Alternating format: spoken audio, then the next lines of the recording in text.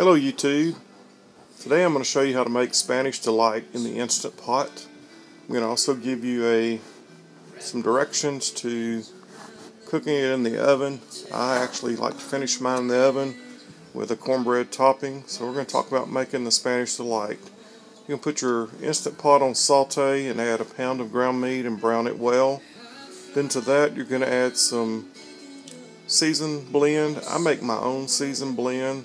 It actually consists of red and white onions with bell peppers, green and red, celery, and also parsley. After you brown your ground meat, you will add your seasoned blend to that. Let it cook until your seasoned blend is wilted.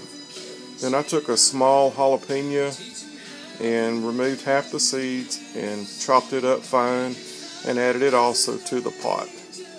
You're also going to need some whole corn. All the quantities will be in the recipe below. And add some whole corn, get it cooking. Then to that, we're going to add some pasta at the end. So you'll need some pasta of your choice. I use this Screw Tail or corkscrew macaroni style pasta. We added rotel tomatoes, tomato sauce, and chicken broth. As you can see, I make my own of each, so this is, but I do give you quantities for store-bought products. Also going to add some beans. You'll add juice and all.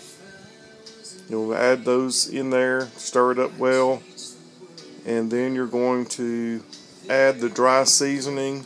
I used all of it. I would suggest for you to add about half to maybe 2/3 of it, and then taste it when it's all cooked and see if you need to add any more. I like mine seasoned well. You'll put your macaroni on top, put the lid on the pressure cooker, and pressure cook it on high for 10 to 12 minutes.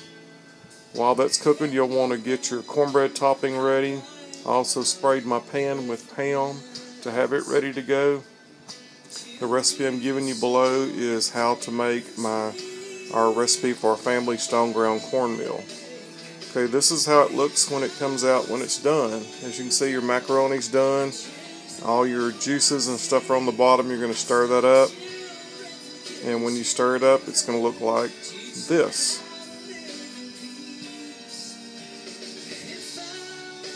I added more. I tasted it. Didn't taste seasoned enough for me, so I actually added all the seasoning mix, the quantities that I give you, I added it all.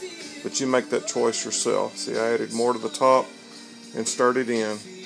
Then I took it and poured it into my pan and spread it out. And after I got it spread out, you can use the cheese of your choice. I like to use American cheese. So I put enough American cheese to cover the whole pan.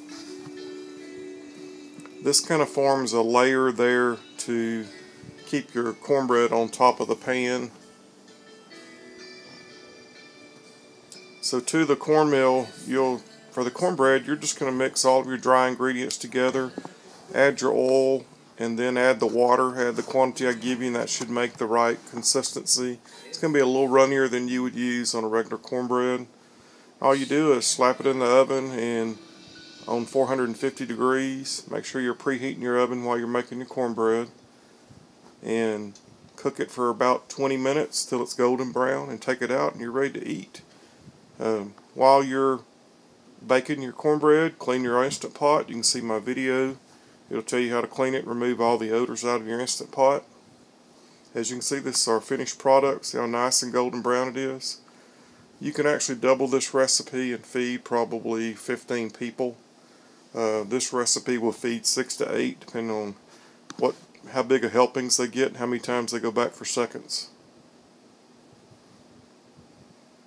Hope you enjoyed the recipe. If you did, give us a thumbs up and join our channel and you get notifications of any new recipes that come out. Thank you. Have a good day.